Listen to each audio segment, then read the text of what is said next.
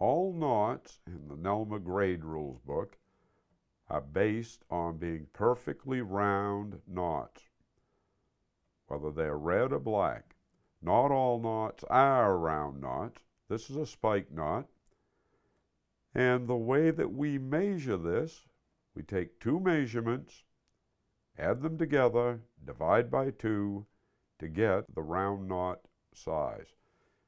Take the length, which is 2.5, then add the width. Let the tape do the adding for you. Start at 2.5. The adds up to 3, so 3 inches divided by 2 is 1.5 inches round knot. That's 1.5 inches knot. Don't measure at the wide end, don't measure at the very narrow end, but this is a 1.5 inch knot.